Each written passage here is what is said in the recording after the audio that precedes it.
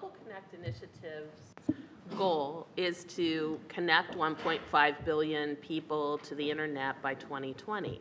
And a lot of that work's going on through all kinds of means. But we really wanted to both highlight the need to do this, as well as to provide a push to get that connectivity going and to get the proper funding for that connectivity.